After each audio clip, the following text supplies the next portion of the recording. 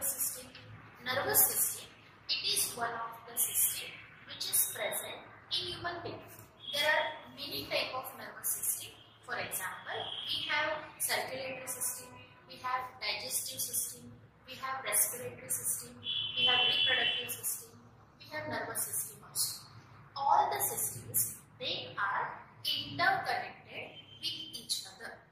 So let us study what is the function of nervous system.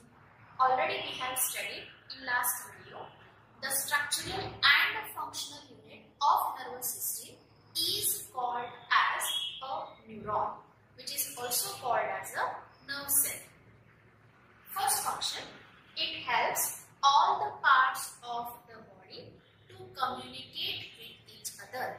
All the systems, they are interconnected to each other, whereas the nerves or the neurons, they are also spread to each and every parts of the body.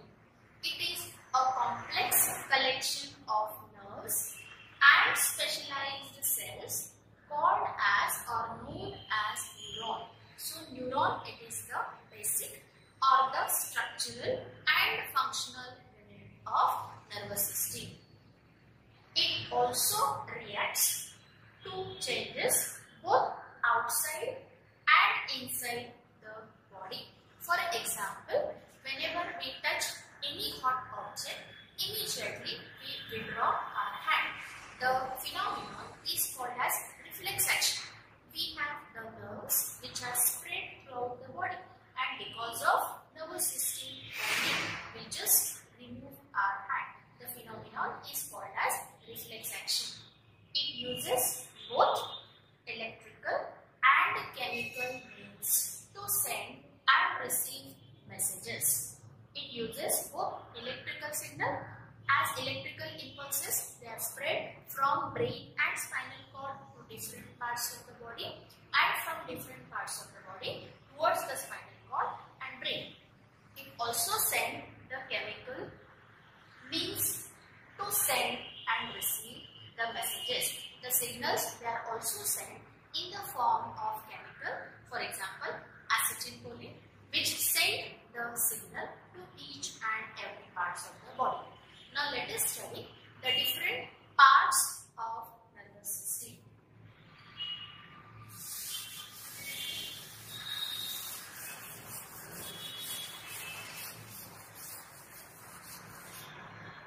The nervous system is divided into three parts. So what are these three parts? The first is called as central nervous system, which is also called as CNS.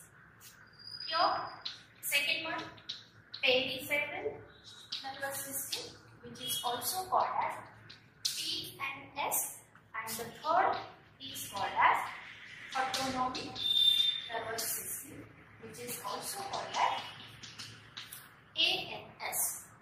Central nervous system, peripheral nervous system, autonomic nervous system. CNS, PNS and ANS. Central nervous system, again it consists of brain and spinal cord. Whereas peripheral nervous system consists of cranial nerves and spinal nerves. What do you mean by cranial nerves and spinal nerves? Suppose this is the brain and this is spinal cord. So brain and spinal cord, which are present here, brain and spinal cord, they are coming under central nervous system, and the nerves arising from the brain are called as cranial nerves, and the nerves arising from spinal cord are called as spinal nerves. So these two are coming in peripheral nervous system. Why it is called as peripheral nervous system? Because these nerves, they are going towards the periphery. Why it is called as central nervous system? Because brain and spinal cord, they are coming to the center of the body. And autonomic nervous system, it consists of sympathetic system and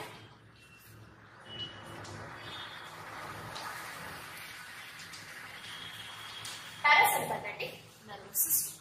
Now, what do you mean by sympathetic nervous system and parasympathetic nervous system?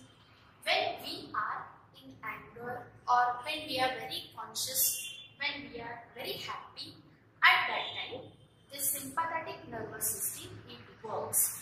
And when our body is relaxed, at that time, parasympathetic nervous system it works. It means central nervous system and peripheral nervous system it consists of specific organ, but autonomic nervous system it does not consist of any specific organ.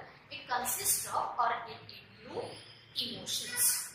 So nervous system is divided into three parts: central nervous system, peripheral nervous system, autonomic nervous system. Central nervous system CNS consists brain and spinal cord. Peripheral nervous system include cranial nerves, spinal nerves. Autonomic nervous system include sympathetic nervous system and parasympathetic nervous system. Today we will study human brain. Let us study different parts of human brain. Human brain is divided into three parts. So what are the three parts? Forebrain, midbrain and hindbrain. So where exactly forebrain is present? This is forebrain. As the name itself indicates that fore means front, means this is forebrain. Midbrain means middle side, this side, and hindbrain means back side.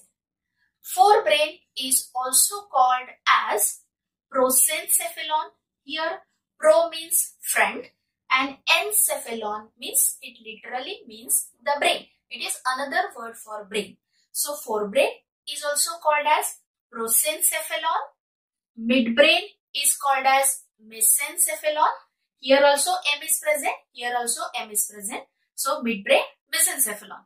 And hindbrain, it is also called as rhombencephalon. So how you are going to remember? You are going to remember only one word, encephalon. And just you will add the words. Prosencephalon, mesencephalon, rhombencephalon. Or forebrain, midbrain, hindbrain. So let us study first forebrain. Forebrain, again it is divided into three parts: olfactory lobes, cerebrum and diencephalon. Olfactory lobes, again they are divided into two parts: olfactory bulb and olfactory tract. This particular area, it is related with a sense of smell. Cerebrum, it is the second part. It is divided into two equal parts: right and left cerebral hemisphere. And diencephalon is divided into three parts: epithalamus, thalamus and hypothalamus. Epi means above, means the part which is present above the thalamus is epithalamus.